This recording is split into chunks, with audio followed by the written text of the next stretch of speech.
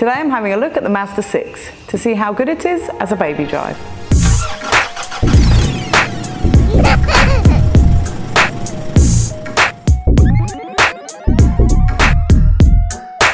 Storage in the front of the Mazda 6 is quite compact.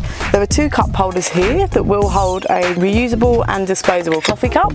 There's a little well at the front here that I found good for my phone. The central console storage box is small. It does have a 12 volt and two USBs in there, but it is a small area.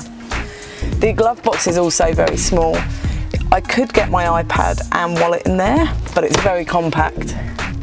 And there is a glasses case in the ceiling, which is good.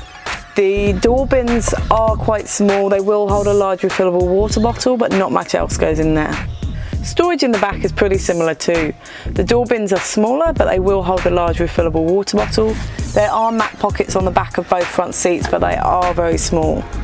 And there's a fold down armrest in the central seat back. It does have two cup holders and a storage area, charging area for your phone. However, there's also the buttons in there to heat the rear seats, and that is trouble for toddlers' fingers. In the back of the Mazda 6, there's three top tether points. They're along the parcel shelf in the back, and they are quite hard to access, especially once you've got seats in.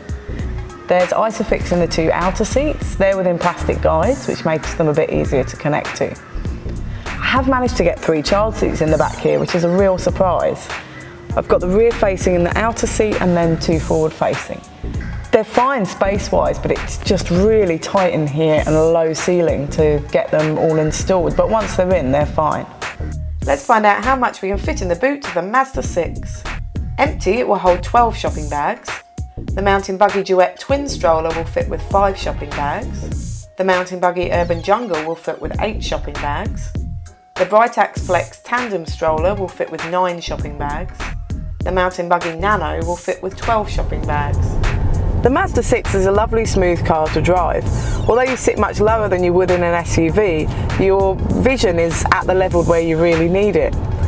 It's nice and smooth and quiet and yeah, quite pleasant really. The media system in the Mazda 6 is quite basic, but it's very easy to use. It doesn't have Apple CarPlay or Android Auto.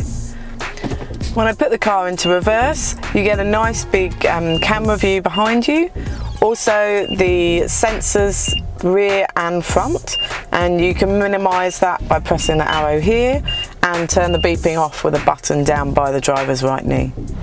So to sum up with the Mazda 6, it's a quite surprisingly good baby drive. It's nice and smooth and quiet to drive.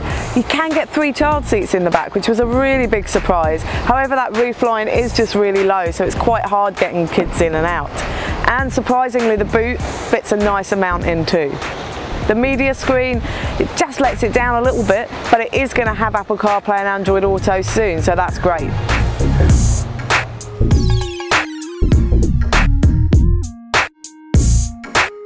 Read the full reviews at BabyDrive.com.au.